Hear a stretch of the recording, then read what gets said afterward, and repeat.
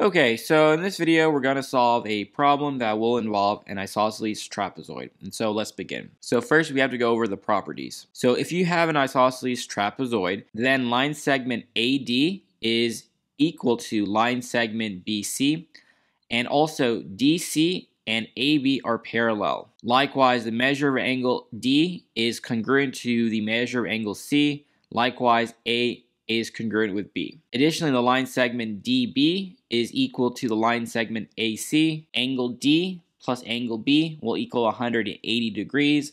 Likewise, angle A plus angle C will equal 180 degrees. With that said, we're given this figure right here, and they tell us it's an isosceles trapezoid.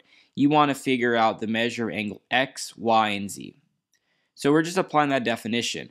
So if this right here is 35 degrees, angle Y will be Y plus 35 is equal to 180. So let's write this down. So Y plus 35 is equal to 180. And if you want to solve for the measure of angle Y, just subtract 35 on both sides. And so we have Y is equal to, we need to borrow the 8, so this will become 7. The 0 becomes a 10.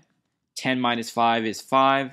7 minus 3 is 4. And we get 145 degrees. And now for the easy part. So if this is 145 degrees, this right here is also 145 degrees.